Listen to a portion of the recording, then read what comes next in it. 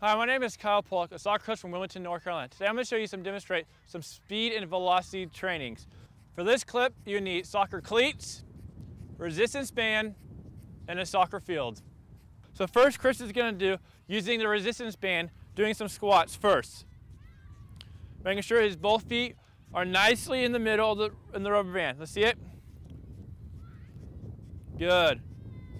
Keeping his back nice and square at all times. Very good. And the harder you want it to go, you can spread your legs out further. If you want it easier, go closer. See it? So first, let's do a little bit harder. Keeping your back nice and square at all times. Perfect.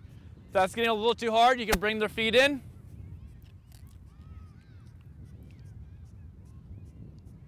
Perfect. So those are some basic squats, how to build up your quads. Now he's going to do some lunges for us. Good. Keeping his back nice and square and straight up at all times. Making sure that the knee never goes above the toe. Very good. Let's do the right one more time. Perfect. Keeping his back nice and square at all times and his knee never going above the toe. And the last one he's going to do is some high knees for us. Let's see it. Let's do basic high knees, running in place with the high knees. Perfect. Making sure that his knees go all the way up to his hands at all times. So get the resistance bands one more time. So first he's going to demonstrate the squat one more time.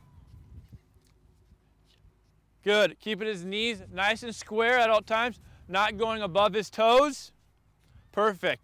Now he's going to demonstrate the squat or the lunges this time. Perfect. Perfect.